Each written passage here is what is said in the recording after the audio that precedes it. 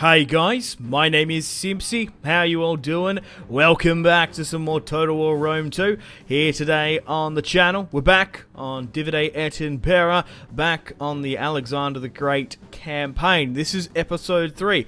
Here today we're going to be continuing our expansion into Asia Minor and hopefully mopping up some more Persians here today. We're starting off exactly where we left the last episode off. We have 7,000 Greeks just north of Pergamon here, and we're coming up against 8,000 Persians. Let's fight this one on the battlefield here today and get stuck into it. So first up, guys, got to apologise that there's been a bit of a delay between the second and the third episode, and I'm sorry for that. Basically, I had a lot of university coursework that coincided with the release of this mod, and it just took up too much time, and I apologise that there's been a delay between uploads. And I was already halfway through the Jerusalem campaign when it happened, so I was easy just to quickly finish and wrap that campaign up before coming back to this one. So we're back on the Alexander the Great mod, so leave a like if you haven't already, subscribe if you're new around here. So having the delay between episodes, it's actually allowed me to read and go through the feedback for this campaign and getting a lot of opinions from you guys as well when you've been playing it. Apparently you guys have been struggling. Apparently this campaign is rather hard. Some people have been wiped out by the hordes of Persia. I believe Jackie Fish has basically lost his campaign. I did go watch a couple of episodes. He was just curious to see where he was in it. There's also been I think there's been an update to this mod which makes things a little bit easier as well, but people are getting spammed by doom stacks I've been reading in the comments from Persia. So I think the best way for this campaign forward is to liberate territories where we can. I think like in Jackie Fish's campaign, he just got ganged up on too much. Fortunately enough for me, I was able to take Thrace quite quickly and secure myself before Persia war decked me. So I had a couple of turns on him. So I think we just need to sort of take it easy, go from province to province, take out the Persian strongholdings and surrounding armies. We'll liberate the likes of the Greeks in the north and Nicomedia, and hopefully try and liberate the Greeks down here in Pergamon as well. But I believe there is a new update. I'm not going to restart the campaign to make things a little bit easier. We'll just have to deal with what we're doing. Okay, so let's get stuck into the battle. So let's pull back here, and we'll sit further back here. So where are my reinforcements coming from exactly? They're coming from this far side. Cool. Okay, well, let's start the battle and wait for our additional reinforcements to come in. Also, someone said in the comments that Alexander can't die in this series. He sure as shit can. We've got to be incredibly careful. I got a message from the mod team saying he can most definitely die, but here he is. Where is he? Here he is, Alexander the Great, moving into the battlefield here now. Cool. Let's set up the lines. Okay, just wait for everyone to come in, notably my pikes, and we'll try and reform them centrally where we can. A lot of you guys have said try and paint the map purple for Alexander. Well, I don't think that's going to be applicable because we really need to be able to liberate the Greek holdings because they instantly spawn a full stack, which will allow us to push on. I will go back to the Medieval Kingdoms 1212 AD mod. There's been a really good support on this video, and this video did really well. The episode 1 did really well, so I really appreciate all the support and feedback and suggestions. Alright, just trying to reform the line here further up, get everyone up and over here. So yeah, thank you guys for all the support. I genuinely wouldn't be where I am as a YouTuber without you guys' support, so I really do appreciate it and thank you. Right, let's reform this line and get this rolling. And I'll put in the description below all the mods I'm using as well, if you guys would like to download it and play along with me. Come on guys, move out. Reform the line. Okay, well, let's quickly pause and we'll give out the orders. So we want a nice, strong line of pikemen. Let's say hearsay. I'm more than happy with that. Okay, so then we'll put cavalry. The baggage train can sit behind further at the back here. Okay, cavalry we shall deploy on the left and right. So let's get our generals here in the center. That's for you here as well. Also, I read some feedback in the comments as well about, in episode 1, I believe in the first battle, my archers and skirmishers weren't firing and raining fire and death upon the enemy. That was due to the overlining proximity of, I had some archers like intertwined, and sometimes I read someone saying sometimes DEI can be a bit funny if you don't actually click on the units as well, so that's something I might have to do. I've taken that feedback in. Okay, so we want that, and then we want to have a good flanking unit. So I'm trying to think, should we try and flank with these guys? Is this long enough for the Persian host? Because like they could buckle in that center there, so maybe going something like that is probably not a bad idea, and then having the flanking units. Like having these guys as an additional sort of frontline buffer might not be a bad idea for now, and we'll have these Thracian phalanxmen really be the flankers, so like something like that, and then get them to go. This long front line, simply make a classic Simpzy noob box, and we'll probably leave it like that. So we'll get everyone to reform into position. The Persians are attacking us at the end of the day, so we need to get rid of them in the front of Pergamon. We've got to get rid of them in Lydia. I believe Egypt's probably going to be sending hordes soon, and then we have the actual Persians further back. So we're reforming the line here. Alexander throwing out the commands. Let's form up. But yeah, let me know how you've gone in your campaign for this. I read that some people had a pretty rough time. Others giving me some really good feedback. But I think we're going to be okay for this campaign. It's going to be a bit of a grind, going to be a little bit of a slog. But Alexander's campaign was easier said than done. So that's for you sort of further back here with the baggage train. We don't really want this to go into combat whatsoever. Okay, we've got some axemen here that are spare. Even these guys are axemen as well. I just saw the skirmisher outline and assumed they were. Okay, cool. Alright, we can reform our cavalry as well. Potentially into the forest here. Okay, we're getting some line of sight as well from the Persians. That's a good sign. So, they're slowly but surely moving up some units. What have they got coming at me already? Skirmish cav. They only outnumber us by about 1,000. Nothing too crazy. They're forming up here. Okay, maybe fall you back just in case you get caught up there. Okay, keep my cavalry in the forest here. If I can actually put you... You might not have line of sight there. Okay, cool. I think we'll just slow things down for a tad. We're going to have to go into phalanx mode. And probably with these guys as well. Is there some sort of formation they can deploy? No, not really. Okay, so already my skirmishers are firing over the top, and it looks like they're trying to move up some heavy melee and skirmishers. There's no way they're going to go straight into phalanxmen. They're going to try and... Because we've got some shorter hoplites here. Nope, they're going straight into fucking pikes, man. Gotta respect the full-on charge, but there's no way Alexander is going to let those men to rout. So they've suicided in some of their heavy cavalry. Brilliant. It does look like they've got some light cavalry over here, a bit exposed. Still holding our front line. They don't have line of sight. These cavalry have overextended themselves. They've been seen now double time. I don't know if we're going to be able to get there. But Alexander's cavalry deploying on the downside of the hill has exposed them. So that front-on charge hasn't worked out, and they seem to be trickling more men. They're trying to skirmish me out here a bit, and that cavalry is long gone. Okay, still keeping an eye on our pikemen, because they are skirmishing me out a little bit here. We're getting our own shots off, which is fine. And I'm trying to... Yeah, we just can't catch the light cavalry, unfortunately, which is a bit of a shame. We'll form up here. I reckon these guys probably aren't going to be useful. So it does look like they're trying to funnel in most of their troops from the front. Oh, I'm blown away that they charged in like that.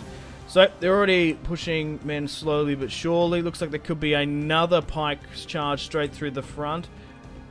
They seem to be trying to hit the hoplites, but the rest seem to be going for the pikes themselves. They have identified a bit of a weakness there. You might get a surprise charge if you hit them or something. So we'll wait for them to rally up and centralize, and then we'll envelop them when we get the chance. I just want to wait a little bit longer for more of their forces to commit. I do need to keep an eye on my casualties, because you never know if they completely focus all their skirmishers on potentially one pike unit. You never know.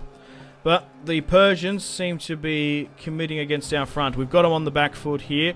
We're sitting on the defense. We have all the advantage our way, and they're slowly but surely pushing into us. We just need to keep an eye on our pikes, because even them have lost probably about 10, 20, 15% of their total unit.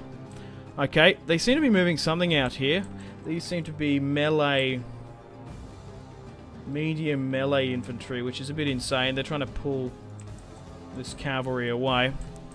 Okay, I just want to wait a little bit longer. I'll fall these guys further back.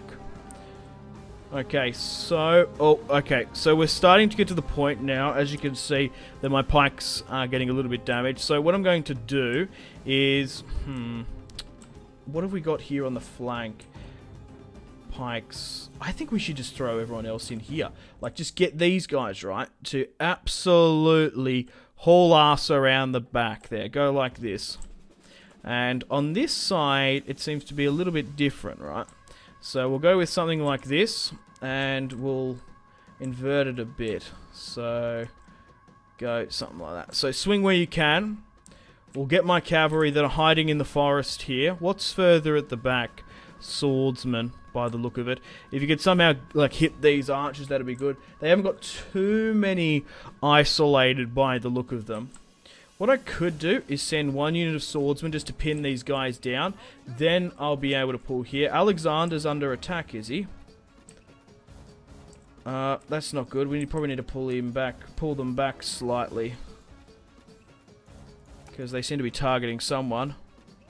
So pull them further back. Yeah, it looks like they did go for it. Shit, because I can't afford to lose Alexander or Hephaestion, because they are mortal in this. Okay, right, we've got one sword unit engaging there, and we'll now, even though the flank is coming on, we'll try and pin this cavalry unit for the front, for there. So, Alexander sounded the charge. Charge! For freedom, for democracy, and Greek pleasure! Right, we should be able to absolutely rout these Persian scallywags. Right, that's good. Okay, let's slow things down a bit here, because we need to commit around the back. So, everyone's getting into their good positions. You just need to stake a claim into this where you can. So, make sure you're properly flanking around the back. I've got some of my cavalry. Oh, it's okay to charge that if you want, but you've just got to be prepared to go here. Okay, that's now been taken as well, so let's swing you further around the back and try and get you higher up this way. Okay, so we should be able to have an amazing encirclement. We've pulled back Alexander out of skirmish fire, and we'll try and get everyone here around the back. Perfect. Okay, you for some reason, even though I gave you all those orders, are not swinging around like this. Good. Okay, so we still seem to be hitting their heavier cavalry here now, which is giving us a little bit of a run for our money. Okay, the enemy general is dead. Huzzah! That's going to give us a massive morale boost now going into the final minutes of this, and we'll try and surround. So this is basically the way you've got to do it. You've got to force them into an attack. And look, the thing is with pikes, if you can sit back, relax, rain fire and death upon the enemy, flank with superior cavalry, you've got them. But to be fair, the Persians here are trying to not allow us to get a footing. They attacked us for some reason. But if we had to attack this, if we had to aggressively push it, I don't know how well we would go in the reversal. To be fair, pikes are really good in DEI, especially with the Greek bonuses. But the thing is, right, if you can get some Thracian barbarian warriors just to sweeten the ranks, it's mwah! Bon appetito, motherfucker. It's beautiful. That's Italian, not Greek. But whatever. The men are wavering. I'm sure some of the pikes are in the center. Like some in the very center. Alright, push down here. Alright, we are surrounding them where we can. How are we going cavalry-wise? Okay, they seem to be running down some of the remaining stragglers. And it does look like they are putting in some more troops. Maybe there was a bit of a limit there. Okay. How well are my cavalry going? What are you engaging? That's fine. Swing around you down here to help. And continue to be on the flanking aggressive where you can. Okay, good. So this is a good victory for us. We're going to wipe out 3 stacks here. We managed to defeat the Thracians in episode 1. And if we can essentially take Pergamon here now. They're skirmishing me out a bit here. We've got to be careful about that. Because now those units have come in. It's going to expose them. Right. Continue to flank and push where you can. I don't think we're going to need Alexander to come into this one. We kind of risked him in another fight along with Hephaestion. So we're doing well against the Persians here. We have the Thracian phalanxmen pushing through it. Allow the barbarians to do most of the fighting and the dying. Right. Let's push through here. The enemy general's dead again. Okay, cool. So, fall here. Make sure you're out of the way and out of trouble. You push here as well. Okay, so there still seems to be some remaining stragglers that seem to be holding. God, they are really trying to push through there as well. Man, some of those pikes held firm. Okay, I guess we just push up. Push up now. Give some added pressure. Okay, I think what's... Oh, okay, they're really trickling in more men here now. I guess that they couldn't deploy everyone in just yet. I think that's what's going on. So this could be a bit of a concern if we caught flat-footed here, which we are on that side. Quickly turn. Turn and face them. Oh my god. What a heroic charge against the Persians there. Okay, and what we need to do essentially, I don't know if they can move out of pike formation, but they should be able to move, shouldn't they? Yeah. What you need to do is essentially make the front line here the new front line. Just move it up a couple yards just to help out the boys. Speaking of the boys, I need to watch that. Apparently that's good. The new TV show. Alright, let's push this. They're skirmishing us out here. Yeah, so what do they actually bring in? Medium spears. We'll be right. We just need to reform the line. The battle is turning in our favour. Has it not been in our favour? When is it not? Maybe the start numerically. Right, let's try and speed things up a bit. We've got them on the ropes here now. They ain't coming back from this. Oh, some of my... Oh, they've been caught there. Some of the cavalry's been caught there.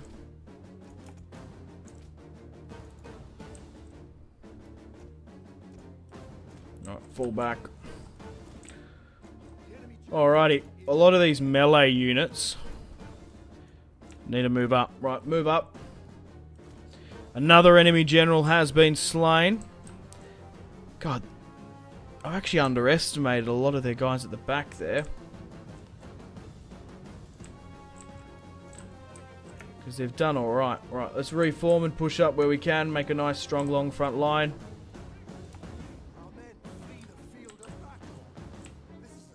And continue to push. Those light missile cav are fresh and hungry.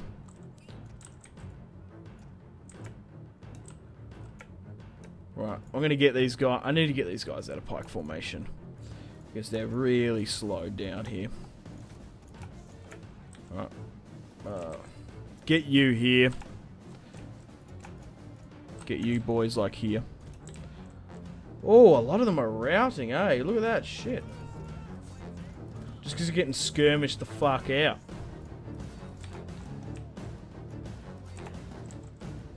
Alright, try and go for something like this. We might need Alexander in now, thinking about it.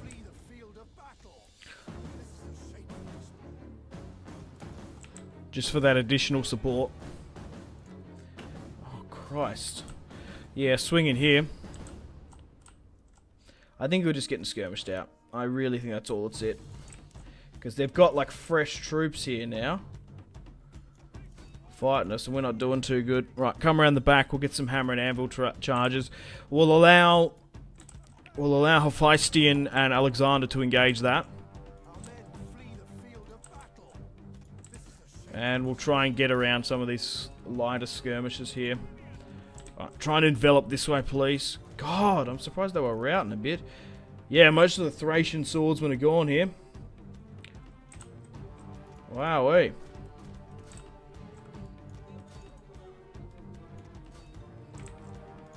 I thought we had things wrapped up. I thought she was easy peasy lemon squeezy. But, DEI, you can't let it rest for a fucking second. Right, try and get this stuff around the back done. Right, come down in here, please. Right, there we go. Okay, we're starting to... It's a little bit back and forth in this. Because that's what you can do. If you overextend this sort of funnel you create, it can be a bit of an issue. Right, we're going to get a good charge in here now, though. Run down the skirmishes. For Alexandra! For a free and independent Greece! Run them down. That's perfect, guys. Huzzah! Cut them to pieces! Holy shit! Imagine getting decapitated by a fucking blunt stick. Not like the edge of the spear. The fucking wooden bit. Jesus Christ, man. Okay. Alright, let's swing down and help. Let's get the boys down here. Alexander. Yep, swing here. Yep. And let's speed things up now. We got him. Ladies and gentlemen, we got him. Right, push that. Let's get one last final charge with the Macedonian cavalry. Boom. I'm curious to see my casualties after that. Victory! We have victory. Okay, cool. Cool beans. Cool beans. Right, let's speed things up. Try and pick an enemy unit where you can. But look at the carnage. Look at the devastation. So, most of the Persians fell on the front line. They seem to hold off this flank here. But, they killed a lot of us here in this centre bit. We've done well here today. A little bit shaky, but it's, what is this, episode 3? So we're not even like 20 turns into our campaign, I don't reckon. It's still incredibly early days for Alexander the Great. Didn't he conquer it in 10 or 8 years or something? He conquered the world when he was 28. Hopefully I can do the same. Probably not. To be honest. Like, that achievement is crazy. The only other people I can think of that conquered the world when they were 28 is maybe, I don't know, Lex Luthor? Maybe. Oh, God. I think there's a whole thing, isn't there, about Lex Luthor admiring Alexander? Oh, because Lex is short for Alexander. Right. Let's continue where we can and run them down. Yeah, so looking at... So some of the phalanx men there, the medium melees, got a bit caught towards the end. We pushed the spearmen to the limit, the barbed spearmen. Skirmishers did alright. We lost a couple of pike units here and there, but most of them managed to hold on. And we've destroyed... How many stacks in and around Pergamon? This must be 3. What do we do? 2.5 in the last episode? I can't remember exactly off the top of my head. Right, we can't see them. I kind of wish I could see the enemy a bit easier, but they seem to be avoiding me. Right, let's call it there. Let's call it quits. Let's end the battle. A close victory, supposedly. Okay, so we deployed 7,432. We lost 3,000. I don't think that's too bad, to be perfectly honest. They deployed 8,315, and they lost 7,400 upon the field of battle. Right. looking at Hephaestion's army, we pushed them to the limit. Push it to the limit. Right, 400 there, 300 there as well. 469, yeah, look at that, man. We really gave it to them. Spearmen didn't do too well. 107, 125. Skirmishers did well. 214, 28. And how did the Persians go? Okay, so those cavalry charges straight through the ranks were shit. Their axemen didn't do too well either. Spearmen did alright. One unit did. This didn't do very well. Some slingers that were just having a crack at us. 128, 185. The thing is, like, to beat us, what the Persians need to do, like what our major weakness is just Javcav. Get a bunch of Javcav skirmishers, right? And you just sort of just rain fire and death upon my pikes, and you can basically isolate the rest of my infantry, but they're not going to do that. You'd basically make whatever the hardest infantry you could find. 4 or 5 units of them, that's all you need. A bunch of heavy cavalry, a bunch of heavy skirmishers, and they'd fucking smash us, I reckon. But building the sloppy mess of Persian rabble isn't the best. But to be honest, we're only fighting a puppet of the Persians. But this is what we're probably going to expect for this series. I don't think we're close enough just yet for the actual heart of the Persians, the immortals that fought Leonidas. They're not coming for quite some time. They haven't had any beasts either. Elephants. Camels or something. Okay, guys, welcome to the campaign map. So, we've managed to defeat the Persians here today, near Pergamon. Okay, so, close victory supposedly, okay. Only 914 of them remaining. So we lost 1 unit of Thracian warriors, 1 unit of spearmen, 2 units there, and 1 unit of pikes.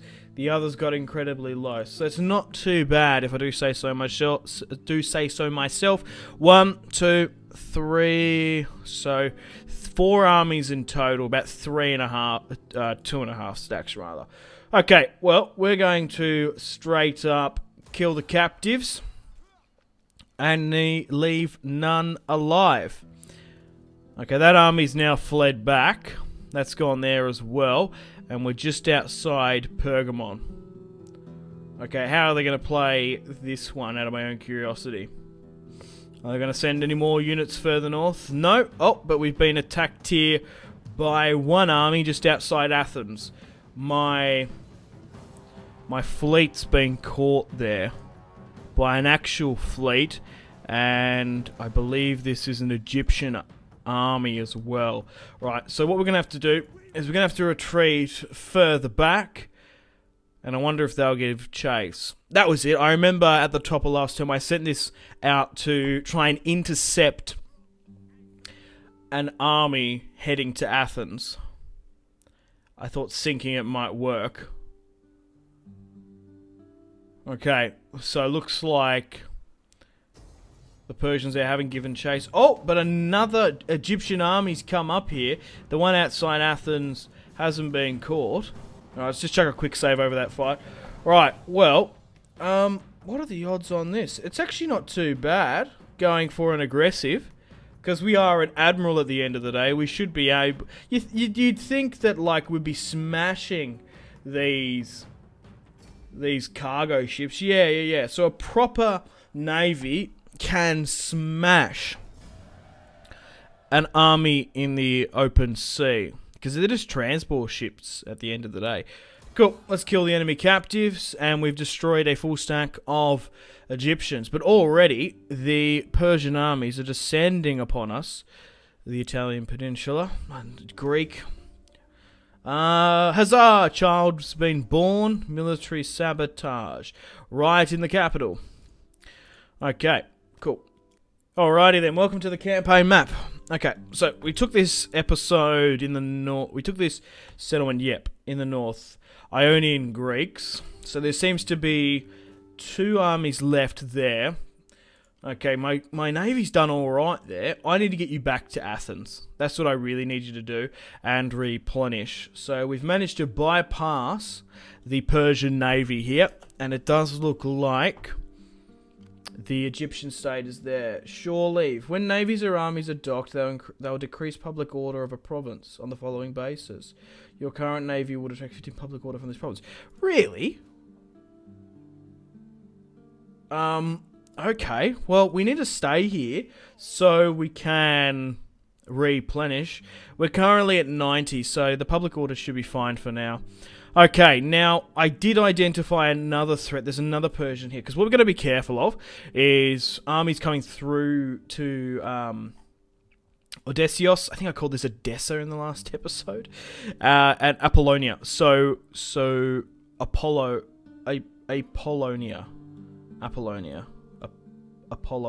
Okay, right, that's how you say it. And we've also got to defend in the south here. So, I'm going to move this army from Philippopolis, and we'll move it here to defend these regions, because they can get attacked within one turn. Okay, I've got you here as well. We need a secondary army. So, what do I want from you? Getting some phalanxmen early on. Seriously, not a bad shout. And then probably skirmishes are really low-key underrated in this mod. So let's get a couple of those boys in, and we'll try and swing them down to actually. So what's the zone of control? Pella, Larissa. There, right. So if I move you out a bit, actually. If I move you to Larissa, can you recruit those units? Yep. I'll push you to the border here now then. Yep, and you can still get them. Cool. I assumed as much, but DEI's got weird recruitment, so you never know. Cool. Leave that there. Alright, sweet. Okay, so the south here in Greece is secure for now.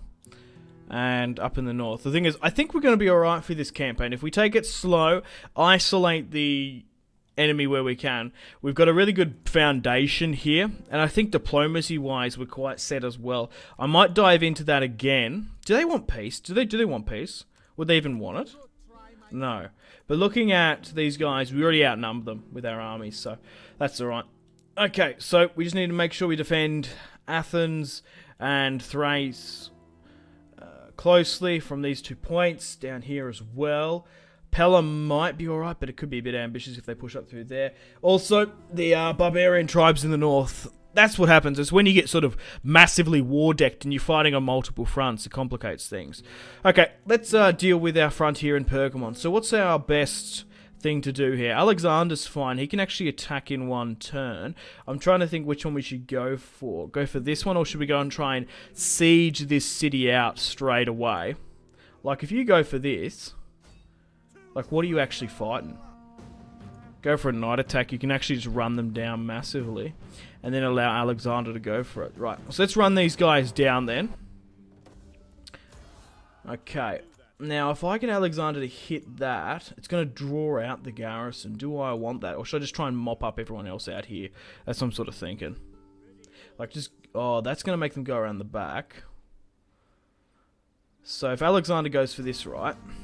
Oh, we're going to be able to win it. We outnumber them quite significantly, even with those guys at the back.